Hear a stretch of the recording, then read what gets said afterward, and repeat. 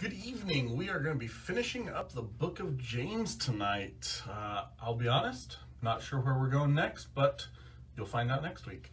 Again, we're going to be finishing up the book of James. This has been a great study. I have really enjoyed going through the book of James again. It's been a while since I've taught from the book of James, and it's really just great to go through and get back to some of how to live out our Christian walk.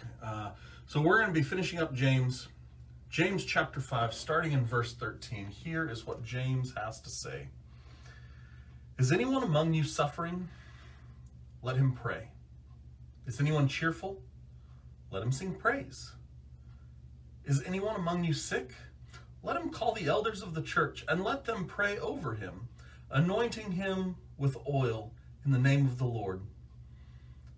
And the prayer of faith will save the one who is sick, and the Lord will raise him up. And if he has committed sins, he will be forgiven. Therefore confess your sins to one another and pray for one another, that you may be healed. The prayer of a righteous person has great power as it is working. Elijah was a man with a nature like ours, and he prayed fervently so that it might not rain. And for 3 years and 6 months it did not rain on the earth. Then he prayed again, and the heaven gave rain, and the earth bore its fruits. My brothers, if anyone among you wanders from the truth, and someone brings him back, let him know that whoever brings back a sinner from his wandering will save his soul from death and will cover a multitude of sins. This is a section on prayer. James talks about how important prayer is in a lot of different ways. He starts with, if anyone is suffering, let him pray. There are a lot of people suffering right now. Physically, mentally, emotionally, financially, there's lots of suffering going on in our world. And not just the world as a whole, but our country, our state, our local community. There are lots of people who are suffering. He says, let them pray. We should all be praying. We're all suffering in one way or another. There's suffering going on. We should be praying for ourselves. I'm going to jump forward to verse 16. He then says, therefore confess your sins to one another and pray for one another so that you may be healed. The prayer of a righteous person has great power as it is working. We shouldn't just be praying for ourselves, although that is very important for us to pray for ourselves, but we should also be praying for each other. And this is something that we find echoed in Scripture a lot. The idea of praying for each other. Paul says, bear one another's burdens. In many ways, he's talking there also in pray for one another. But prayer, it's a strange thing, isn't it? Because as you go through Scripture and you think about the times that prayer is mentioned in Scripture, there's just some interesting things in there. Maybe one of the more famous verses from the Sermon on the Mount, we looked at that a few months ago, where Jesus talks about prayer. When you are praying, pray like this. Our Father in heaven, hallowed be your name. Your kingdom come, your will be done on earth as it is in heaven.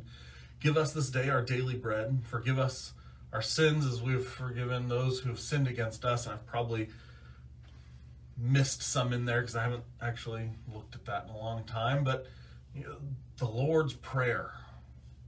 This is how you should pray. And obviously it's not just a cookie cutter. This is your prayer every time.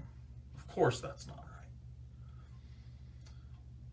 And we think about prayer, and a lot of times, I remember growing up in church, especially when I was really young, and we would sing this song. I'm sure you're all familiar with it. Sweet hour of prayer, sweet hour of prayer that calls me from a world of care and bids me at my Father's throne make all my wants and wishes known. In seasons of distress and grief, my soul has often found relief and oft escaped the tempter's snare, by thy return, sweet hour of prayer. And if you were anything like me, you sang that song and you dreaded what was going to happen after that song was sung. Because every time, without fail, that song is sung and you're waiting who's going to get up and say the prayer. Because you have to say a prayer after that song, right? You have to. I mean, it's like wrong if you don't. And so you wait and you see, okay, who's getting up to pray? And without fail, almost every time, it was that one gentleman in the congregation who seemed like they prayed for an entire hour, right? Obviously, a little bit of humor, hopefully. But is that prayer? I mean, obviously it is, but is that what James is talking about? Sweet hour of prayer? And by the way, when you look through the lyrics of this song, it's a beautiful message about how important prayer is and how it lifts us up and how, in many ways, prayer heals us.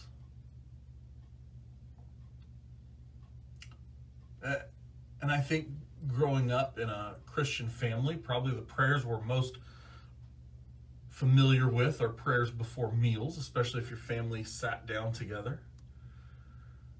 And if you grew up in anything like my family, it was always the same prayer. And if you ask my wife and children, they'll tell you that I basically say the same prayer before every meal. Is that what James is talking about? Of course not. You see, because a lot of times these prayers, whether they're in our worship services or if they're the prayers that we say before meals, they become almost rote memory. We get up, we know what we're going to say, and in fact, you as people in the congregation or you as people sitting around the table probably know what is going to be said before someone gets up to say the prayer. This is not the prayer that James is talking about. James is talking about a very personal prayer, an intimate prayer.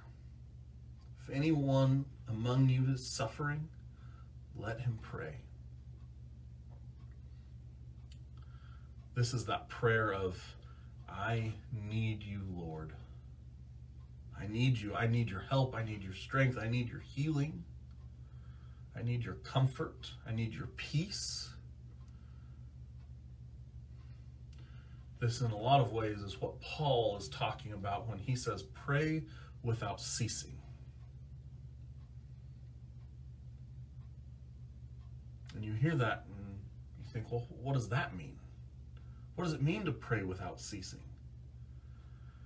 And there's a lot of places that you can go with that, but I think the main place where I go with that, the main thought I take away from pray without ceasing is the idea that there's always an inner dialogue going on between you and God. Something amazing happens and you just go, God, thank you so much for that experience. Thank you for allowing me to witness that, whatever it is, a great show of compassion, great show of love.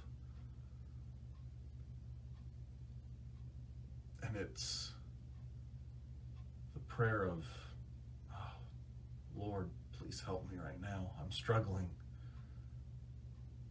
And it's, Lord, please be with that person who I just saw be injured. And it's that, I've got a lot of stuff on my plate today, God. I'm going to need your help. Help me get through this. Give me courage. Give me strength. Give me wisdom to get through the things I have to do today. You see, this is the prayer that is our relationship with God. This is us talking to God. It's casting our worries before him. It's casting all of our troubles at his feet and saying, Lord, I need your help. That's an ongoing prayer. It's an ongoing conversation that we have with God. Pray without ceasing.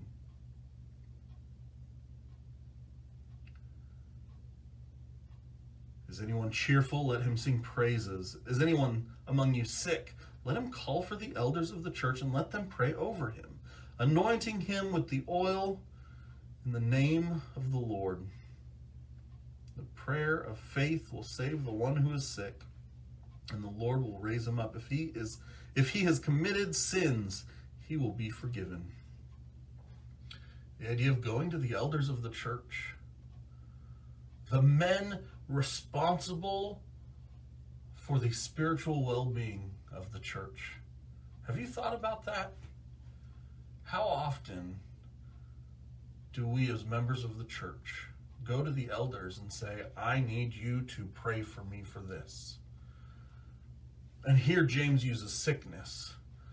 But I don't think that's the only time that we should go to the elders and say, I need you to pray for me. And you may sit here and say, well, it says, have them come and pray over him, anointing him with oil. You say, well, right now we shouldn't be doing that. And we'll set that argument aside for right now. Do you have to be in the presence of someone to pray for them? You see, our elders do not have to be in your home to pray for you. It's this crazy idea. The elders, one of their responsibilities is the spiritual well-being of you. Spiritual well-being of me. That is one of their responsibilities as elders. Why do we not go to them and ask them to pray for us as often as we should? Something to think about. And James continues, therefore confess your sins to one another and pray for one another that you may be healed. You see, don't just go to the elders when you need prayer. Obviously, go to them. Ask the elders specifically, I need you to pray for me. But James doesn't stop there. He says, confess your sins to one another and pray for one another. And the prayer of a righteous person has great power as it is working. Who is righteous? The prayer of a righteous person. Who is righteous? If you go back to the book of Hebrews, do you know what the writer of Hebrews would say? We are all righteous if the blood of Christ is covering us. In fact, the writer of Hebrews goes one step further. He doesn't just call us righteous. He says that for those of us who have been covered in the blood of Christ, we are perfect. That's what the writer of Hebrews says. Because the blood of Christ perfects us. We are righteous in the eyes of God, not because of any good thing that we have done, but because of the good things that God has done. We're not righteous because we deserve to be righteous. We're not righteous because our actions have given us the right to say we're righteous. We are righteous because God has declared us as righteous.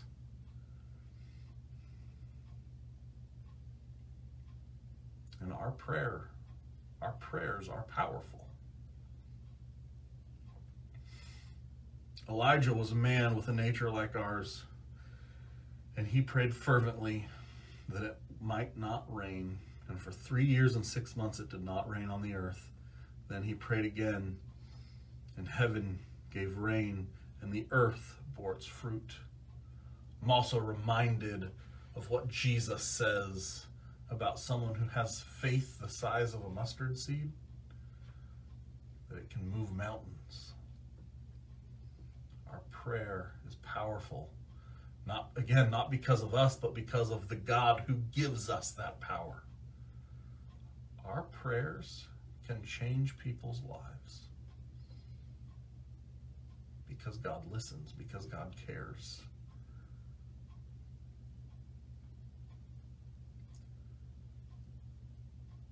We, as Christians in this crazy world, we have a responsibility to be praying for ourselves,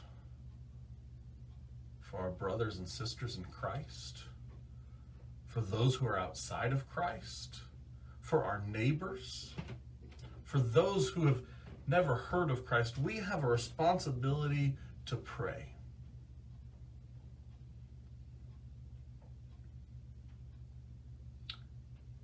The very last thing that James says is we also have a responsibility to those who have walked away from the faith. My brothers, if anyone among you wanders from the truth and someone brings him back, let him know that whoever brings back a sinner from his wandering will save his soul from death and will cover a multitude of sins. You see, when we go to our brother or sister who has walked away from Christ and we bring them back, not by our works, not because we preached the best sermon, not because we used fancy words, but because of our example. If we bring our brother back, we save them from death. We have a responsibility to pray for those who are in need. We have a responsibility also to continue relationship with those who walk away from Christ and to be an example for them. You see, what most of the book of James is about is how to live out our Christian faith, to be an example to those around us. Because if we're going to be honest, we can say all the right things, but if we're not doing the right things, we'll never win anyone to Christ. You see, our actions speak louder than words. This is something that we ingrain in our children from a young age. Your actions speak louder than words, but we need to live it out too. We can't just preach a good message. We have to live a good message as well. Let's pray. Dear God, thank you so much that you love us. And God, thank you that you sent Jesus to be an example to us. And God, we pray that in all things we can learn from his example and that we can be an example to others. We ask that you give us the strength to pray, not just for ourselves and not just for our brothers and sisters in Christ, but that we pray for everyone, because people are hurting and they need you. And we pray that you will use us as your tool, as your instrument to show them your love. We pray this in Jesus' name. Amen.